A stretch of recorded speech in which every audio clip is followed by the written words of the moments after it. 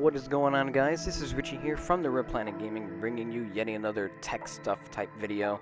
Yeah, I decided to make a playlist called Tech Stuff, just in case, I'm kind of showing off any new firmware updates or any kind of new features that they come out with, or I don't know, anything that has to do with technology or all that good stuff.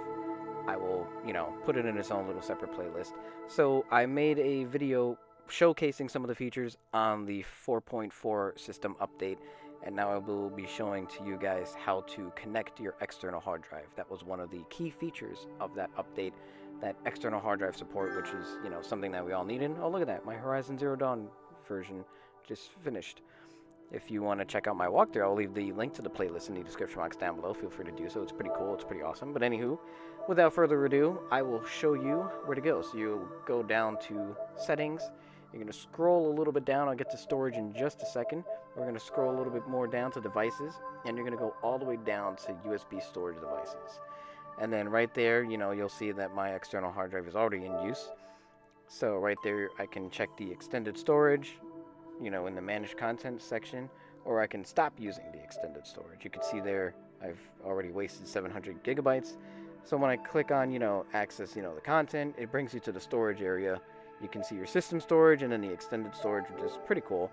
But being it's already, installed, I'm not going to stop using it and then, blah, blah, blah. But right here, you get a screen to, like, select add USB device, whatever, and then you just follow a couple of prompts. It's like 2 or 3 clicks, and then you're good to go. Like, it's relatively easy. Like, you don't have to be a rocket scientist to figure it out. It was simple. I thought it was going to be a lot more complicated, but it really wasn't. So I'm just going to back out really quickly, and I'm going to go right back to storage again.